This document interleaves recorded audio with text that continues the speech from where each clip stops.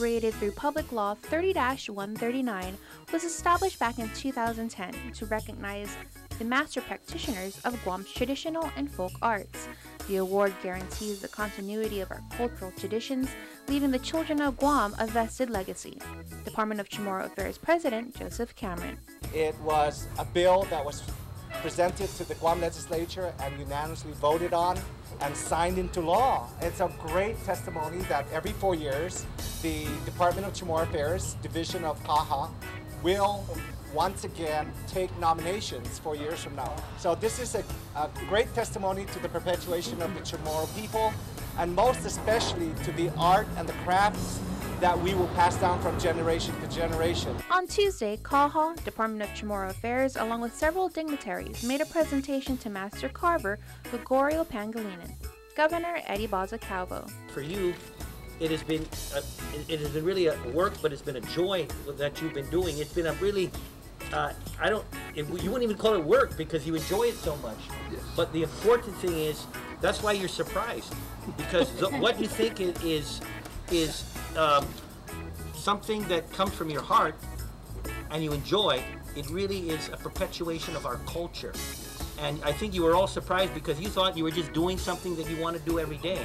But in reality, what you're doing every day is continuing our culture. Within the last 3 weeks, Master Healer Josefa Tenpai Certeza, Master Blacksmith Francisco Lazama, and Master Dance Eileen Meno were presented the Guam Masters Award by CAHA.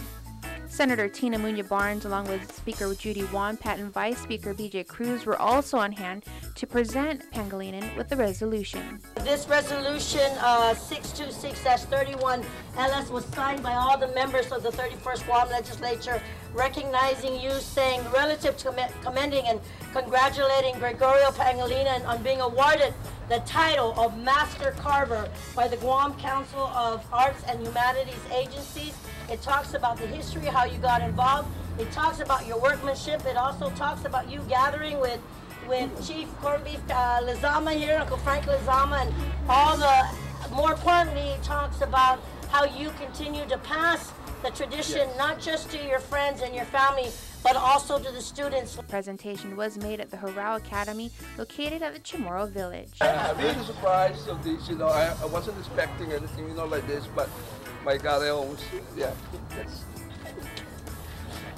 Congratulations. Thank you very much. A self-taught carver, Pangelinan has mastered both traditional and contemporary styles of carving using various techniques and materials, including wood, bone, giant clamshell, to create stunning works of art, including an ancient Chamorro village carved entirely in bone.